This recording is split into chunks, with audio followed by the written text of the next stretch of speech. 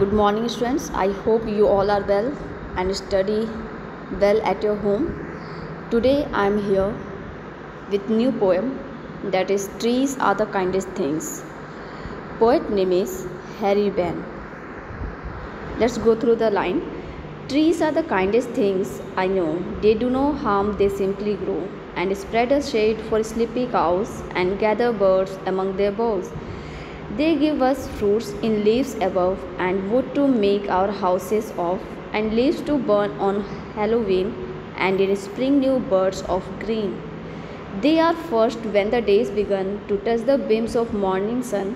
They are the last to hold the light when evening changes into night. And when a moon floats on the sky, they hum a drowsy lullaby of sleepy children long ago. Trees are the kindest things I know. So in this poem, this is a simple poem of 4 stanzas about trees written by Harry Ben. The poem conveys the importance of trees to the world with the use of simple images.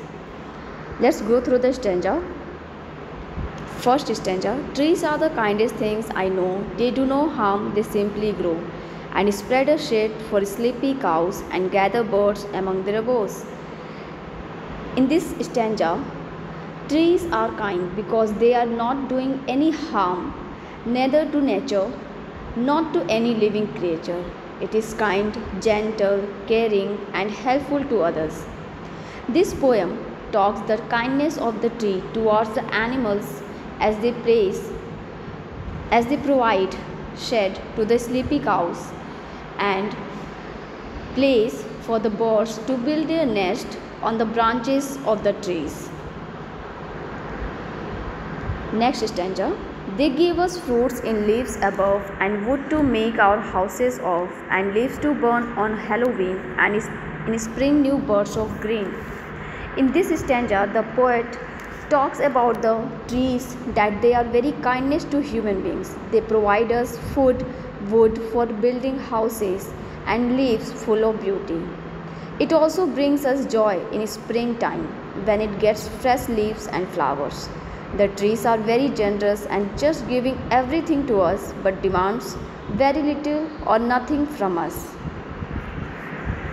Next stanza. They are first when the days begin to touch the beams of morning sun.